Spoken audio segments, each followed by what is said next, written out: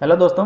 इस वीडियो में हम पाइथन में जो ब्रेक स्टेटमेंट होता है उसके बारे में देखेंगे कि ब्रेक स्टेटमेंट का यूज़ कहाँ पे होता है।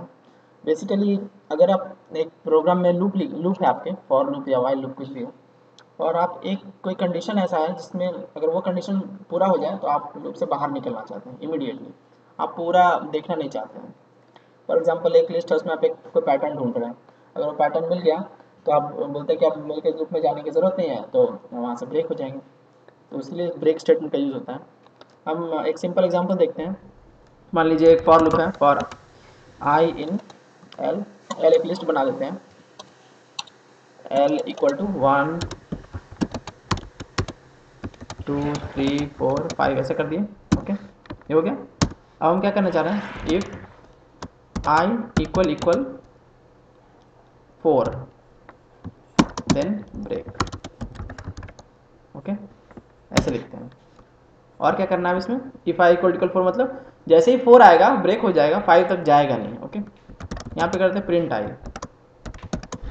ताकि पता चले कि 4 के बाद प्रोग्राम प्रिंट हो, प्रोग्राम एग्जीक्यूट नहीं होगा 4 के बाद। ओके, तो इसको रन करके देखेंगे क्या होता है।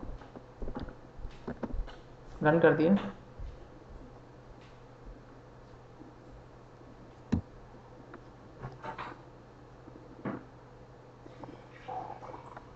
जब ये प्रोग्राम एग्जीक्यूट हो रहा है, देखिए उसका आउटपुट क्या आ रहा है, 1 2 3।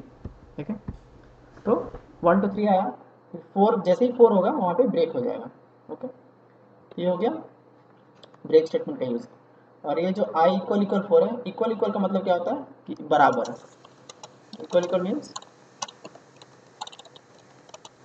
आई इज इक्वल टू 4 यहाँ पे। ओके, आई इक्वल टू 4 होगा तो ये ब्रेक हो जाएगा, मतलब लूप के बाहर आ जाएगा, तो प्रिंट स्टेटमेंट एग्जीक्यूट नहीं होगा।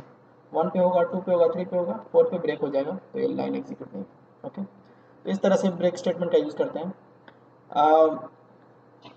मोस्ट ऑफ द टाइम क्या होता है कि आप कोई लिस्ट में इटरेट कर रहे हैं, एक बड़ा सा लिस्ट है उसमें कुछ वैल्यू ढूंढ रहे हैं, लेकिन अगर आपका एक पैटर्न आ गया कि हाँ ये पैटर्न मेरा मिल गया है, तो आप वहाँ से ब्रेक हो जाएंगे।